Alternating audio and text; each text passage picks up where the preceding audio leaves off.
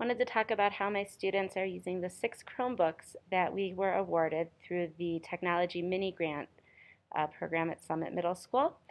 My students in 7th grade science are using their Chromebooks to access content, simulations, and things like that to help supplement our science instruction.